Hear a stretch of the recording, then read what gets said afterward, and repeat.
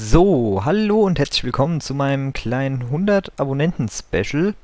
Ja, und zwar zeige ich euch heute, ja, wie ich quasi ja, meine Spiele aufnehme, render, schneide, hochlade. Naja, hochladen zeige ich vielleicht nicht. Ähm, ja, gucken wir mal. Also zuallererst, ja, sei gesagt, ich nehme jetzt diese Desktop-Aufnahme mit Fraps auf, um euch eben das neue Aufnahmeprogramm zu zeigen.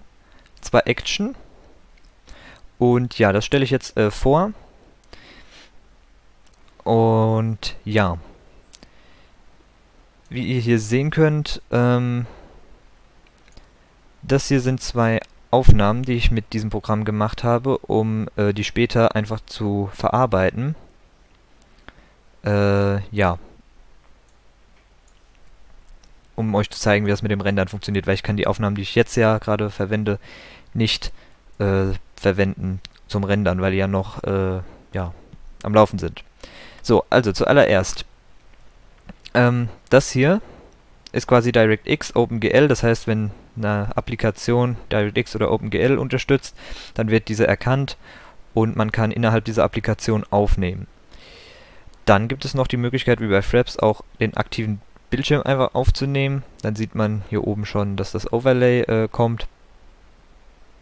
Und ja, hier neben, das ist einfach der Ordner, wo halt meine Aufnahmen sind. Da kann man auch hier unten sehen, wie viel Gigabyte noch übrig sind. Und ja, das hier neben, das ist die, also da wo der Mauszeiger ist, das ist die durchschnittliche Bildrate. Das hier oben ist, ja, was für ein Modus das ist, ob das OpenGL, Aero oder DirectX ist.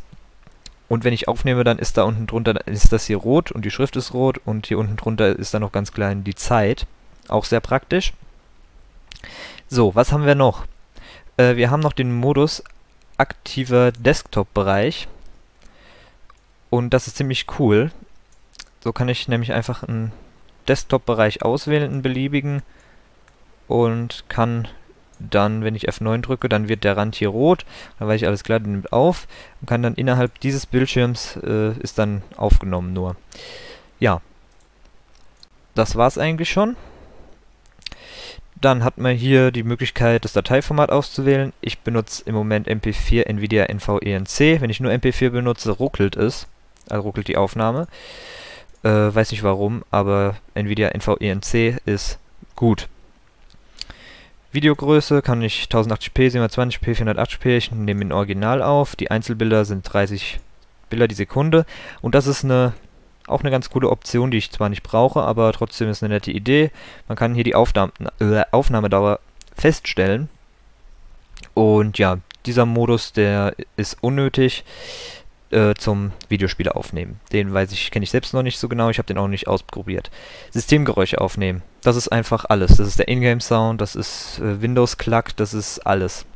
Multikanal-Audioaufnahme, ja, kann man machen. Das ist, wenn ihr am Ende auch noch mit einem anderen Renderprogramm die Audiospur bearbeiten wollt, dann ja, könnt ihr das damit machen.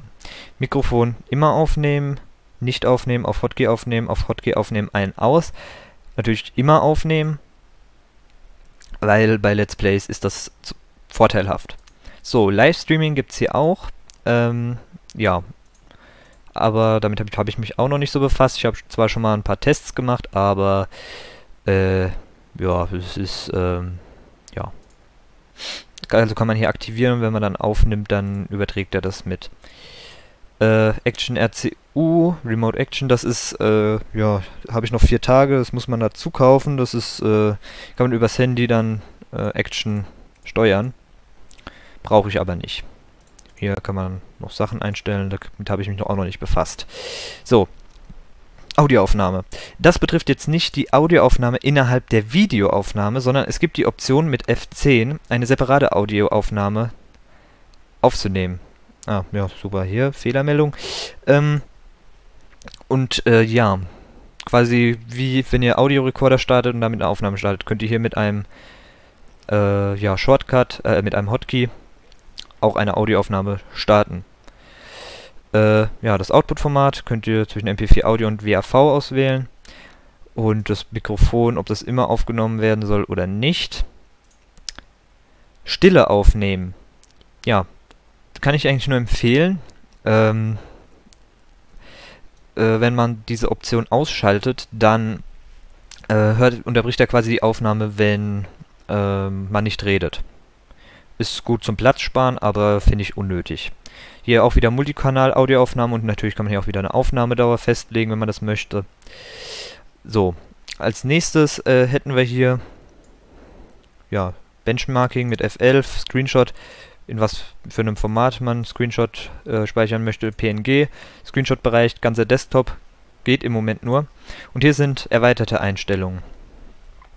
Ja, hier habe ich auf Updates prüfen, Action RCU, das mache ich nur an, wenn ich es auch brauche. Das brauche ich ja zum LS15 aufnehmen. Die Videoqualität, das ist jetzt von ja, die Videoaufnahmeeinstellung. Videoqualität natürlich hoch, Bitrate 100%. Inputbereich kann ich euch nur empfehlen, nehmt nicht den hier, wenn ihr auch das Programm benutzen wollt, weil ihr merkt schon, 16 bis 235 ist weniger als 0 bis 255. Das heißt, 0 bis 255 kann eigentlich nur besser sein als Inputbereich. So, Mehrkernaufnahme verwenden. Wenn ihr einen Prozessor mit mehreren Kernen habt, was ja heutzutage eigentlich jeder hat, dann ist es zu empfehlen, dann benutzt er mehr Prozessorkerne. Dann geht das nicht auf einen Kern, lastet das nicht auf einen Kern und ja, zieht dann nicht so viel Leistung. Mausklick visualisieren, Mauscursor aufnehmen, ja, natürlich. Mausklick visualisieren ist, wenn ich halt hier klicke, dann wird das markiert. Grafisches Overlay, dann wird halt hier bei dieser Position wird dann eine bestimmte PNG oder halt irgendein Bild angezeigt. Das kann man auch einstellen, aber das brauche ich auch nicht. Hier, das ist die Webcam. Ja, hier kann ich einmal den Aufnahmemodus auswählen, nicht aufnehmen, immer aufnehmen, auf Hotkey aufnehmen, ein, aus und auf Hotkey aufnehmen. Ich benutze immer auf Hotkey aufnehmen, ja, damit ich eben die Webcam ausschalten kann, wenn zum Beispiel einfach nur was vorgelesen wird oder ich was vorlese, dann finde ich das irgendwie praktischer. Hier, was für eine Kamera, welche Position, die Videogröße und man kann auch eine zweite nehmen. Und wenn ich hier drauf klicke, dann ja, solltet ihr das, dann könnt ihr mich sehen. Moment, ich mache das mal gerade.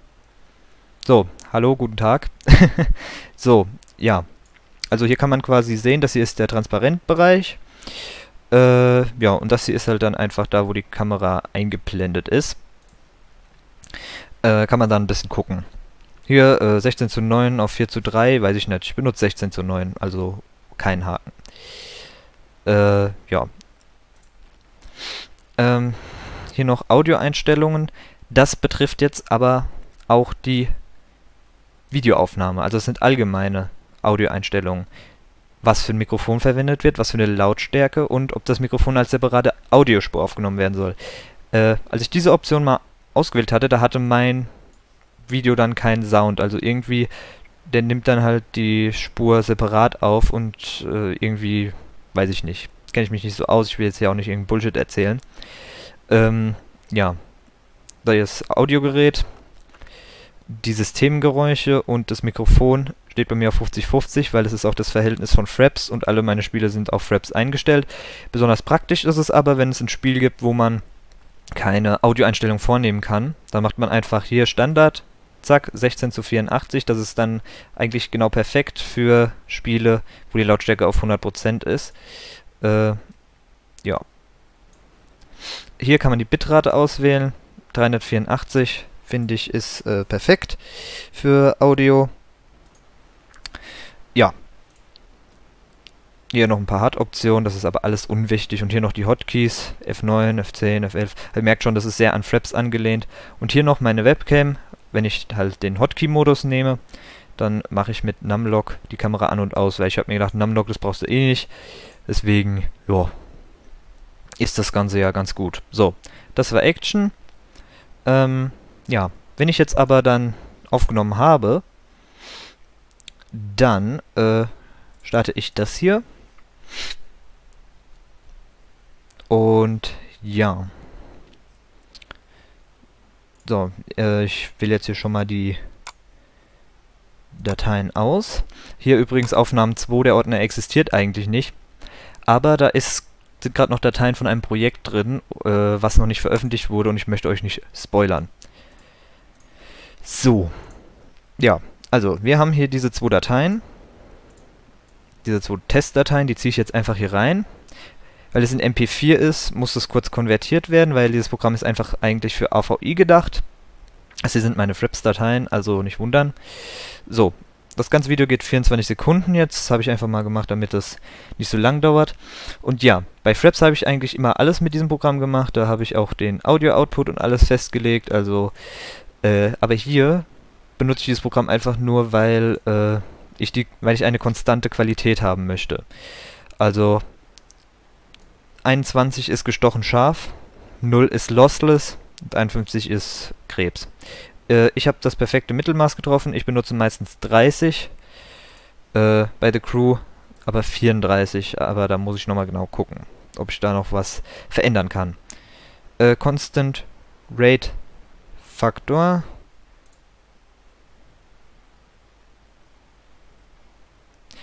Ja, also keine konstante Bitrate, sondern ein Constant Rate, also quasi eine konstante Qualität. Das heißt, weil, habe ich ja schon mal gesagt, wenn in einem bestimmten Video ja ganz viele Sachen auf einmal passieren, da explodiert irgendwas oder was weiß ich, 50.000 Leute laufen irgendwo rum, dann, ja, wenn ich dann zu wenig konstante Bitrate habe, dann sieht es einfach scheiße aus. Und wenn einfach nichts passiert, dann verschwende ich Bitrate. Deswegen empfehle ich einfach nur, nimmt eine feste Qualität. Dann guckt er, alles klar, wie viel passiert von dem Frame auf den Frame und passt dann dementsprechend die Bitrate an. Dauert allerdings, glaube ich, ein bisschen länger zum Rendern, aber ich finde, das ist es wert. Also 30. Ja, Filter. Seitdem ich mit Action aufnehme, brauche ich keine Filter mehr. Audio muss ich kopieren mit diesem Programm, weil das nicht kompatibel ist mit Action. Wenn ich da irgendwas verändere, dann ja, ist die Audiospur kaputt. Dann hört man nur irgendwie Scheiße. Als Output-Format nehme ich MP4. So, speichere das einfach mal als Test. Alter, ich kann gerade nicht schreiben. So, Test. So, und alles klar, der rendert jetzt. Und ja. Ich lasse es gerade mal ganz schnell durchlaufen, das dauert ja nicht so lang. 2 MB ist das Video groß. Passiert ja auch nicht viel. Ja.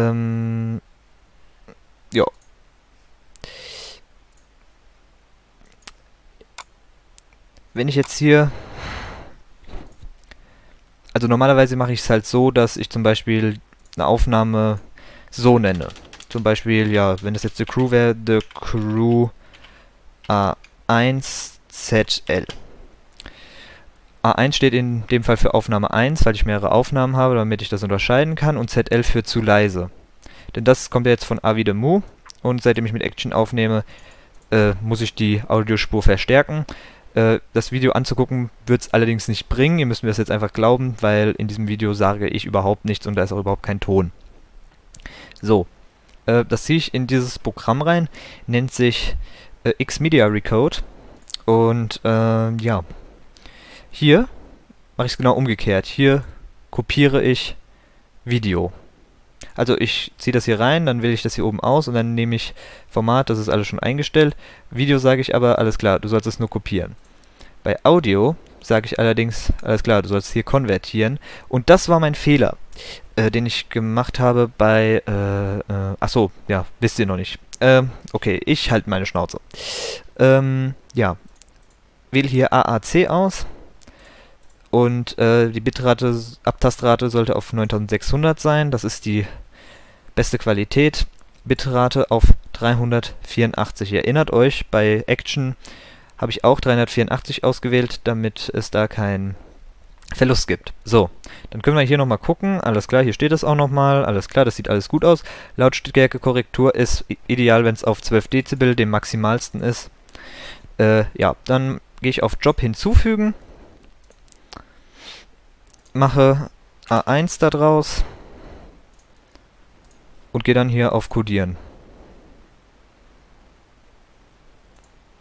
So. Das war's jetzt. Ja. Stellt euch jetzt vor, hier bei Aufnahmen, ja, diese Videos sind jeweils 1 Stunde groß. Wenn ich die zusammenschneide, sind sie 2 Stunden groß. Mit Abonnenten habe ich das gerendert, mit dem Programm habe ich es laut gemacht und jetzt muss ich das noch in verschiedene Folgen unterteilen. Das mache ich mit dem Programm Bandicut. Deswegen seht ihr auch am Anfang der Videos immer ja, dieses Symbol, zumindest bei den meisten Videos. Sei denn, ich benutze halt Bandicut nicht, weil ich für eine Aufnahme jeweils das eine verwende. Jetzt nehme ich natürlich das A1, weil das ist ja das bearbeitete mit der lauteren Audiospur. So. Ja, und kann mir hier jetzt quasi das Video angucken.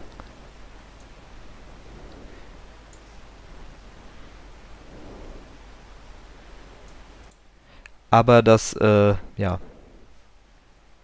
bringt ja nichts. Also, ja, wenn ich jetzt hier eine 2-Stunden-Aufnahme mache, dann mache ich jetzt hier, alles klar. Gut, hör mir halt an, wann ich nichts mehr sage, hier, ne? Dann mache ich hier Segment Endzeit, dann ist das nämlich genau auf dem Punkt, wo ich jetzt hier auf Stopp gemacht habe. Gehe hier auf Segment hinzufügen, dann kommt das nächste. So, zack, gucke ich hier, ja, wie lang soll ungefähr die Folge sein. Alles klar. Da habe ich nicht mehr was zu erzählen. Dann, ja, hier nächste Folge, ja, die wird ein bisschen länger, obwohl, ja komm, die wird ein bisschen länger. Und, ja. So, wenn ich jetzt hier die 3 Segmente habe, sehe ich immer, wie lang die sind. Und ja, kann dann einfach auf Starten drücken. Und nenne die einfach, ja, das darf ich jetzt nicht machen, sonst bin ich verwirrt. Die nenne ich jetzt einfach Test. Test. Und dann auf Start. Ja, jetzt sagt er hier, ich soll Bandicut registrieren. So. Und jetzt schneidet er quasi halt das Video hier. Wo nämlich halt, dass es so lang dauert, aber das liegt wahrscheinlich daran, dass ich mit Fraps noch aufnehme und CPU dadurch ja schon sehr viel gebraucht wird. So, die Aufgabe ist jetzt abgeschlossen. Und ja, was Endresultat ist das hier. Und ja, das heißt, wenn hier jetzt The Crew stehen würde, würde ich halt einfach gucken, alles klar. Wie viele Folgen The Crew habe ich denn? Alles klar, 55. Dann gehe ich hier hin und ja, mache dann weiter mit 56, 57, 58. Mache ich einfach Steuerung A, Steuerung C, Steuerung X. Also ausschneiden. Und dann ja, füge ich das in den Ordner The Crew ein. Hier ist übrigens alles wunderbar geordnet. Alles ist wunderbar. Und ja, mir fällt jetzt gerade auf, dass ja, ich jetzt aus Versehen ein bestimmtes Projekt gespoilert habe, aber naja, wenn ihr nicht genau hinguckt, dann ne, wetten jetzt halten alle an und gucken genau. Naja, auf jeden Fall, das sind dann die Folgen und wie ihr seht, da ist dann vorneweg dieses Bandicut-Logo. Dann kommt das eigentliche Video. So, ja. So viel zum Thema. Ihr müsst euch jetzt halt vorstellen, dass, ja, wenn ich eine 2-Stunden-Aufnahme habe, dauert es mit Abonnenten ungefähr 2 bis 2,5, 3 Stunden, bis das gerendert ist. In der Zeit kann ich meinen PC nicht nutzen. Wenn er dann fertig ist, dann muss ich das mit dem noch machen. Da ich hier aber das Video kopiere, also nicht nochmal konvertiert wird, dauert das bei 2 Stunden meist so 5 bis 10 Minuten. Dann muss ich noch, brauche ich noch ungefähr eine Viertelstunde, bis ich das alles gut geschnitten habe. Und dann muss ich das noch umbenennen, die ganzen Folgen. Und dann könnte ich vielleicht hochladen und ja,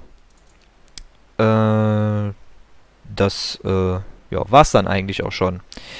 Ja, wirklich, vielen, vielen Dank fürs Zuschauen und natürlich für 100 Abonnenten.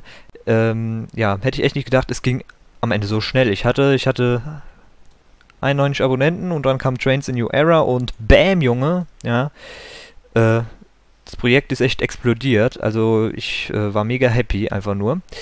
Und ja, auf jeden Fall vielen lieben Dank fürs Zuschauen, ich hoffe euch hat es gefallen und ihr habt jetzt ein bisschen Einblick bekommen, wie, ja, wie ich hier aufnehme und wie ich alles mache. wünsche euch noch einen schönen Tag und ja, wir sehen uns beim 200 Abonnenten Special wieder. Also, ja, mach's gut, bis zum nächsten Mal und